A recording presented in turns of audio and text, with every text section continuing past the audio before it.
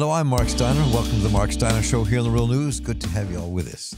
You know, I never really thought about the arc of racism and water until covering this disaster in Jackson, Mississippi. This devastating arc between the water infrastructure disaster in Jackson, Mississippi, water poisoning in Flint, Michigan, and the avoidable disaster in the wake of Hurricane Katrina in New Orleans, and how deeply connected they are. The waters that sickened, drowned, and left communities devastated were let loose by the racist neglect that permeates political power in this country. So once again, we return to Jackson, Mississippi.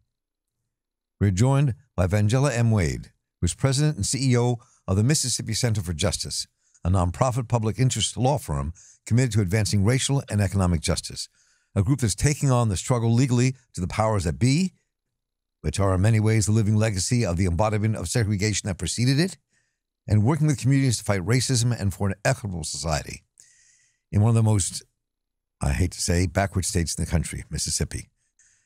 And it's interesting that this is about the same time that Katrina exploded, that we saw what happened in Jackson. And Vangela Wade, welcome. Good to have you with us. Great. Thank you, Mark. And I will say, you know, certainly Mississippi has its many shortcomings. It does. We're on the bottom of every of the worst lists of social indicators, and at the top of the worst lists of social indicators such as health, education, economics, criminal justice. But there are people here who are fighting the fight, people here who have made strides and significant changes. So, we are fighting to move past some of the stigma that Mississippi has perpetuated, for years. So we have some backwards leadership in certain areas, but we certainly have very progressive. We have communities that are very progressive, and we have people who are leading organizations similar to Mississippi Center for Justice that are just as progressive and who are making sustainable change in Mississippi. Very well said, and I agree. And I suppose sometimes it gets, as it must to you and many others, it just gets to you sometimes about how crazy it is. I mean, when you have this governor who's saying, well, it's Jackson's fault. They didn't put the money into this place. And then you have, as you wrote about, people who are taking the money that was meant to help people being kind of stolen by the wealthy and squandered. I mean, those situations are just maddening. They're insane. You're exactly right. What we try to do is try to keep our eye, we try to keep our eyes and the focus forward, because we do realize that, for instance, with regards to the resources that are allocated from state leadership in many instances when it comes to not only Jackson, but other majority Black municipalities, that those municipalities, those communities aren't always getting their equitable share of the resources, particularly the resources that are, even given, whether it's through TANF funds or whether it's through, the recent relief, various relief funds. And so those are particular areas that we're going to continue to keep our eyes on in the event that we may need to determine if there's some action that should be taken, as we did with Katrina.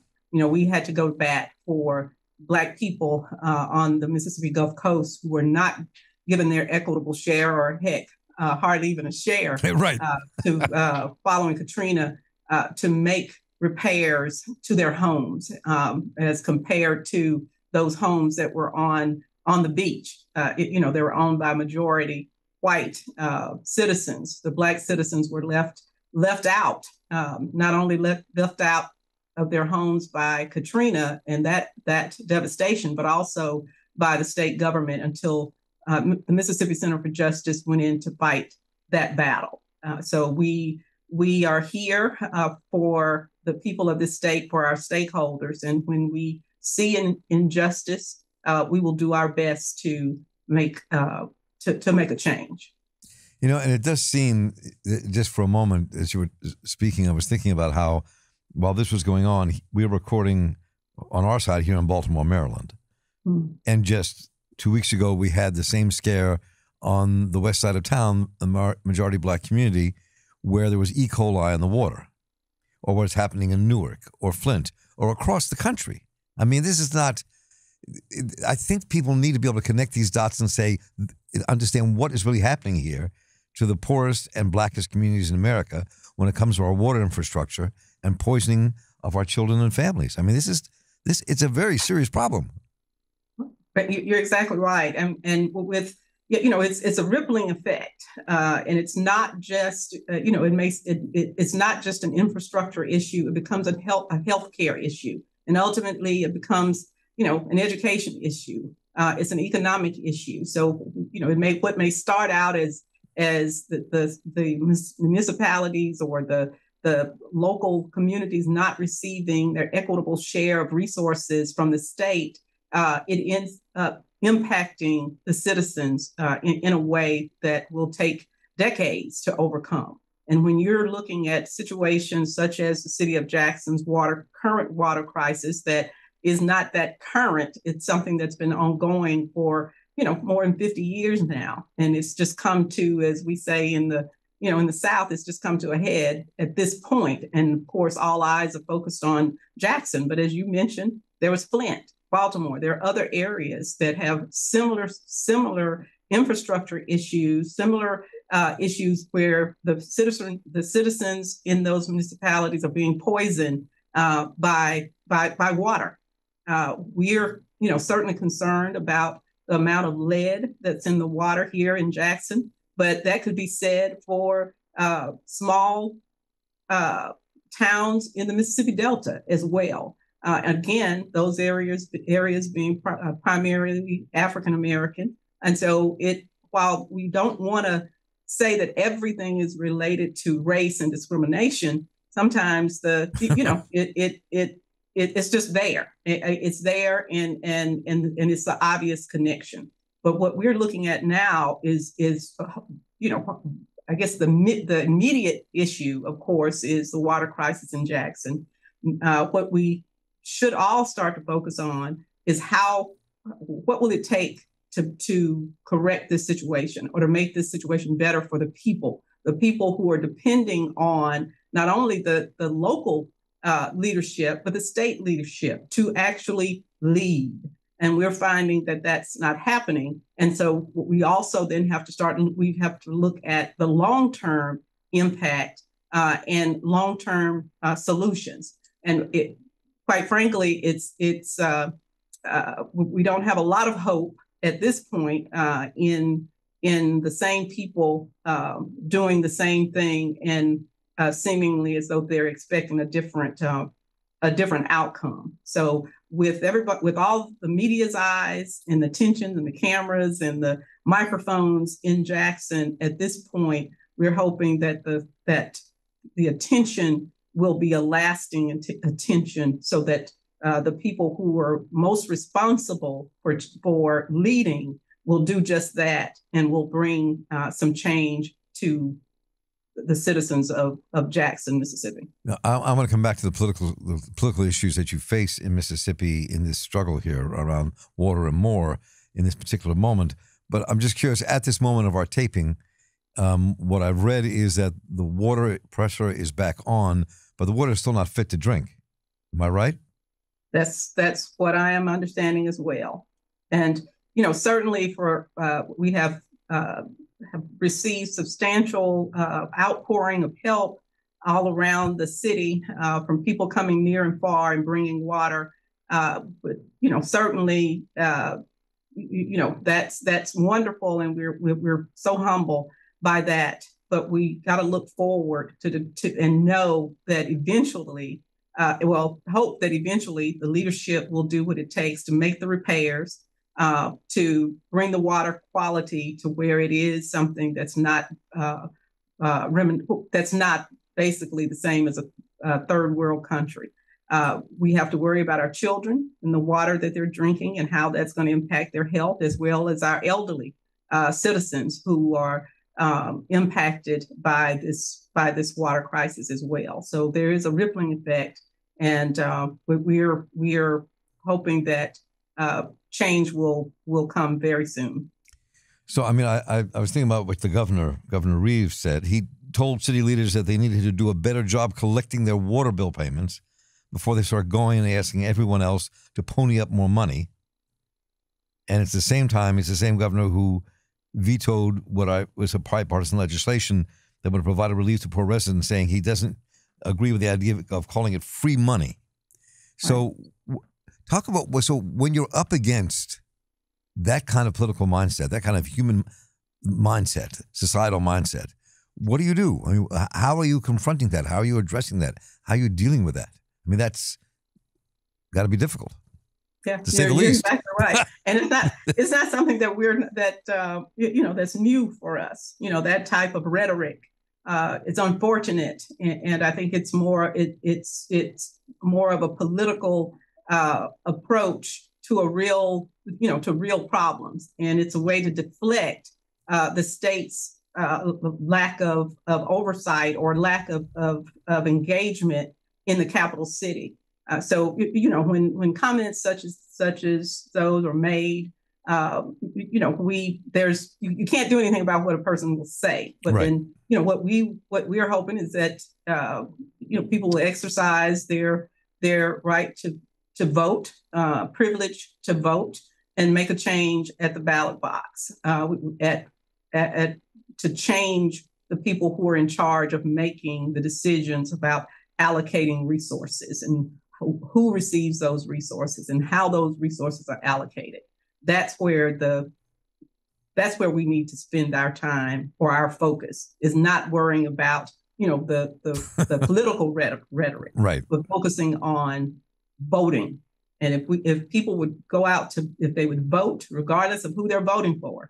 I've recently been reminded that we must always be nonpartisan, but regardless of who they're voting for, they need to exercise that vote, looking at the resources that are coming in and out of their communities, and if they're receiving their equitable share of those resources. So if whether it's the governor or whomever it may be, if they want to spend their time and focus on ridiculous statements and comments such as that, and so be it. But the people should be heard, and they should be heard at the ballot. So a couple of questions here. One, I'm curious more about the Mississippi Center for Justice. You seem like you're like a number of legal agencies I've been associated with a bit in the past are rolled into one in terms of the work that you do. So to talk about what you're doing as an organization to address what's happening at this moment. Right. Well, as you mentioned early on, the Mississippi Center for Justice is a nonprofit public interest law firm. We're the only nonprofit public interest law firm homegrown in the state. And our focus is not only on advocacy, but also direct services, impact litigation, as well as policy. And at this, with this particular, what we call I guess this is a quasi man-made natural disaster. Right. Certainly the floods. The floods was the impetus to this current focus on the water crisis. But governments, the state, the city's failure to collaborate, failure to allocate resources was what I would say is a man-made disaster, right? So at this point, we're doing what other organizations are doing. We're focusing on immediate need, providing in coalition resources, for the community. We're also looking at some mid-level or mid-term type of solutions, and also without saying saying a lot or giving away strategy or plans. Mm-hmm. We are also looking at some of the long-term issues to determine if there's additional actions that we need to take. So it's all on the table. All on the table. So I was thinking about what Mayor Chokwe Lumumba was saying. It would take billions to fix the immediate problem, even more to fix the long-term issues. They've just passed this $1.2 trillion bill in Congress around infrastructure. The question is, how that helps Jackson. I mean, if the money is going through the state of Mississippi, there's no telling what Jackson will get or not get, how little it might get. And why can't Jackson get the money directly from the federal government? What kind of efforts are being made to kind of control the funding coming in so you can actually put people to work, change the infrastructure, and get that done? Because if you listen to the governor of that state, the money coming in, as we used to say, I bet you $1 to a donut, that money is not going to Jackson. So tell me about that, kind of what's happening with that and whatever role you're playing in that. Well, I will just say with regards to that, certainly we're not around, those tables that's way above my pay grade with regards to the, the system of allocation from federal government through the state and down to the city of Jackson. But what I will say is that to me, in my opinion, rolling the funds out directly through the state and hoping that a state such as, a Mississippi with the systemic issues and history of discrimination in play seems a little ridiculous. And it's similar to when you have block money that comes through the federal government to states through basically block grants, which is what happened with the tenant funds. And then the state and the governor is able to decide how that money is to be distributed, and whether or not it actually gets to those that it was intended is a different issue.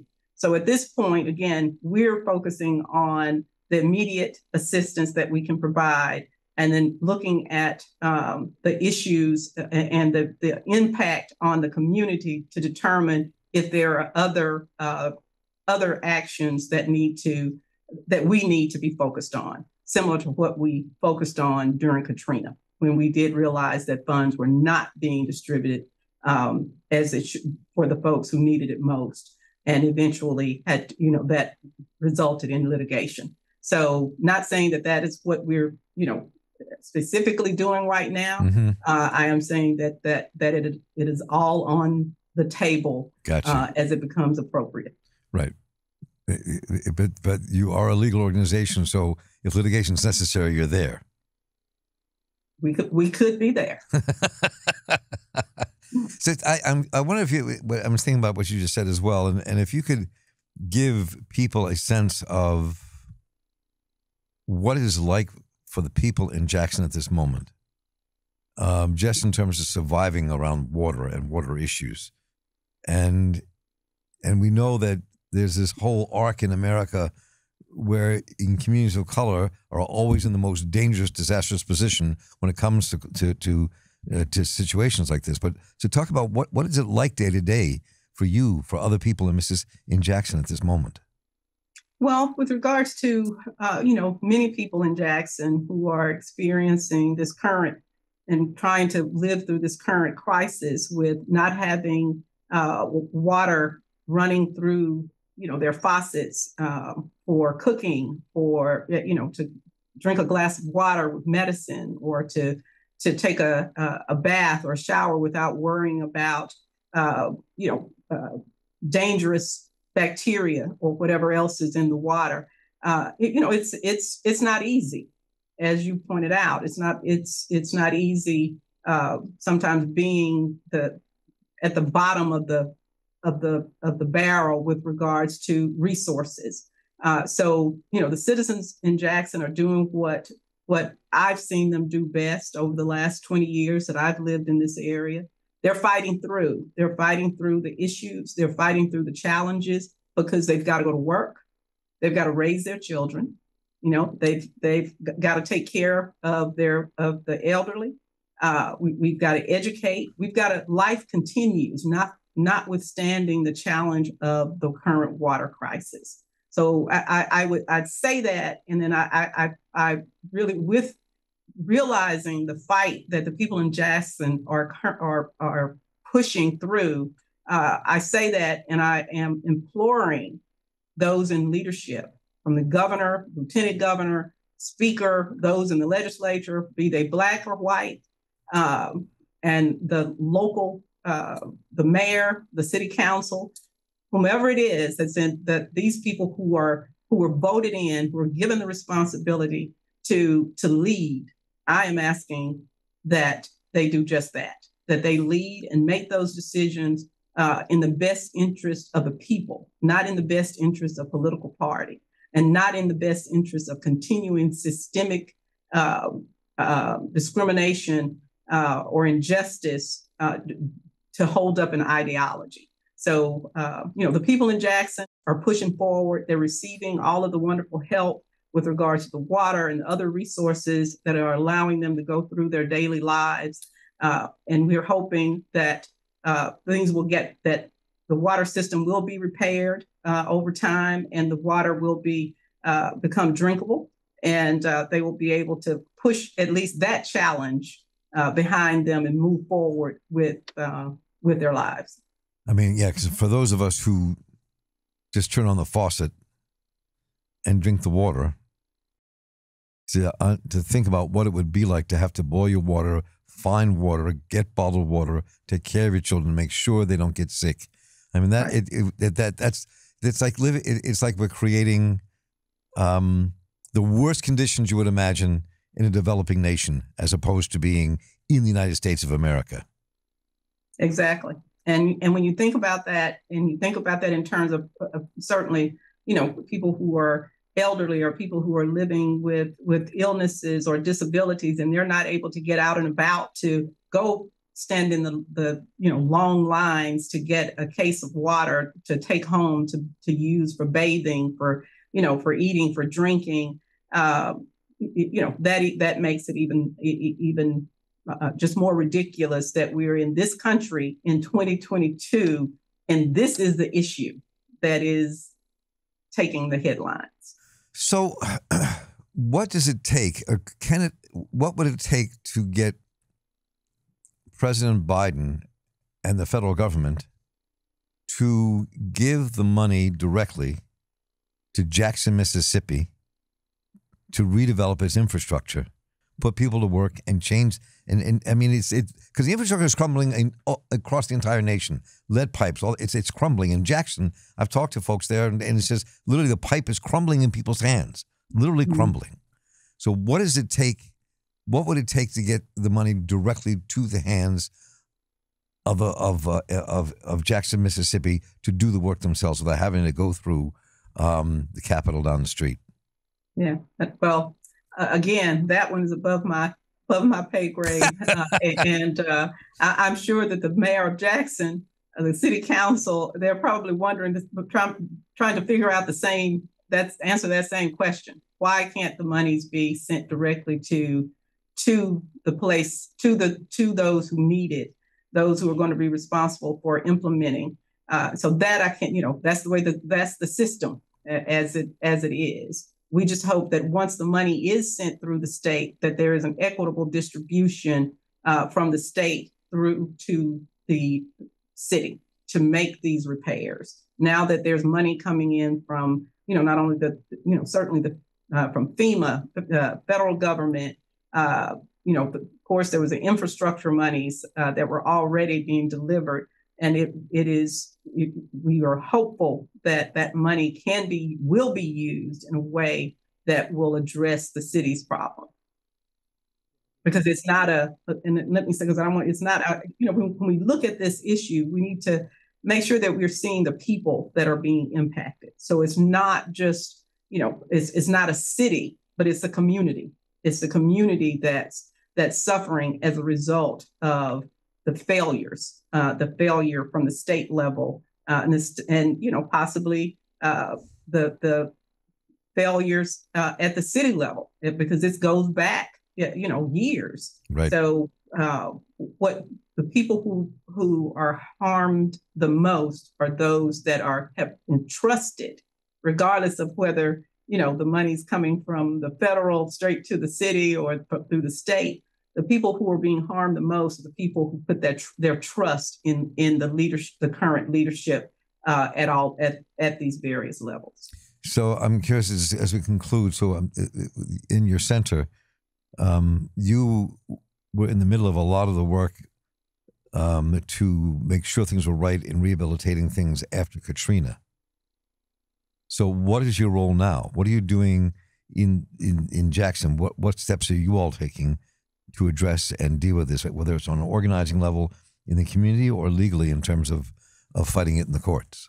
Right. We are working in collaboration, in coalition with other social justice organizations and community organizations to help provide resources. And we are also working with groups to look at more intermediate and long-term solutions. So that's where we are now. And these things, what I've seen over the last few weeks, this is what I call it's evergreen. Things are changing on the ground. It's changing within the community. The resources that are coming in, are changing each day. But one thing's for sure, the water crisis is real. The water is undrinkable. And we've got to continue to keep the people in mind, to keep them as our focus, to look at what we need to do as a community, as social justice organizations, as governmental agencies to rectify this situation for the citizens of Jackson. And so as this continues to unfold, Mississippi Center for Justice will continue to engage with the community. And we will continue to have discussions from within as to how we should address these issues moving forward. Well, I really do appreciate you taking the time, and also appreciate the work that you're doing at the Mississippi Center for Justice and the fight you're making for a more equitable society. And I will stay in touch because you're in the midst of a real battle, not for people's lives, not just for a better society, for actually people's lives. And so I want to thank you so much, Vangela Wade, for joining us today. It's been a pleasure to talk with you.